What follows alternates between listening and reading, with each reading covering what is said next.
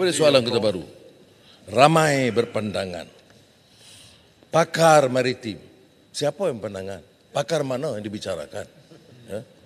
Kemudian telah melanggar yang mana? Peraturan mana? Peruntukan mana? Dia peguam. Bincang samar-samar begini tak payah peguam. Ketua kampung memboleh.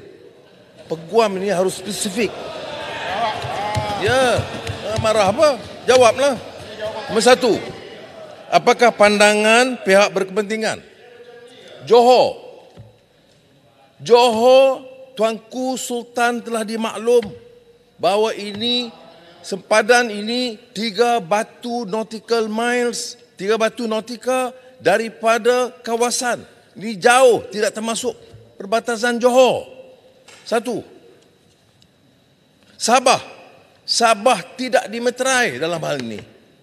Ketua Menteri Sabah dimaklum bahawa memuktamadkan Pulau Sebatik dan kawasan yang melibatkan Tawau dan Sabah itu ditangguh sehingga ada persetujuan baru kerana kita belum bersetuju. Saya ada cakap tadi, dengarlah. Soalan kedua, pakar maritim. Pakar maritim mana? Saya dah sebut nama-nama. Kementerian Luar, Jabatan Maritim, MKN, Peguam Negara, Jabatan Ukur dan Pemetaan, Hidrografi Malaysia.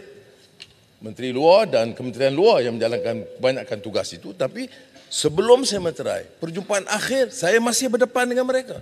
Jadi pakar-pakar ini mengesahkan. Ada pakar baru yang Kota Bharu nak sebut, carilah. Sebut pada saya nama siapa. Ini pakai sembrono aja.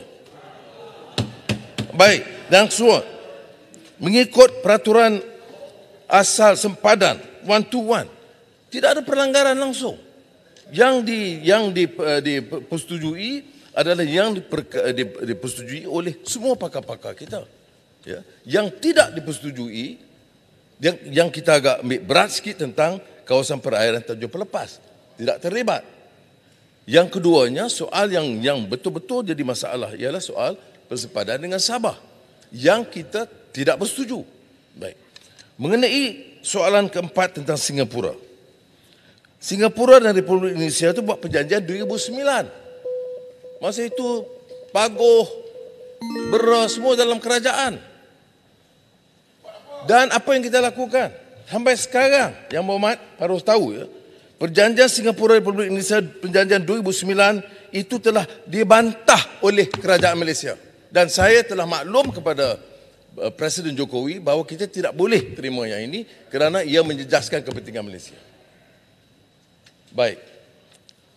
Jadi penjelasan saya, 4 soalan ini itu hanya digunakan sebagai ruang politik murahan. Sebab mana mungkin, ya kalau disebut, ya pakar mana, sebut pakar mana. Perjanjian mana yang dilanggar, peruntukan mana yang dilanggar. Kawasan mana yang diserah kepada Indonesia yang mengabaikan kepentingan kita.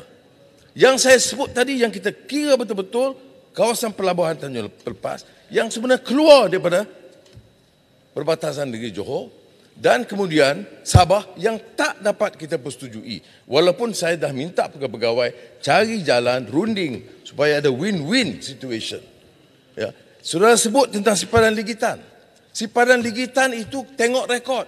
Yang pergi runding dengan Presiden Soeharto itu saya sebagai Timbalan Perdana Menteri untuk memberikan mengambil keputusan dipersetujui oleh Presiden Soeharto untuk bawa simpadan ligitan.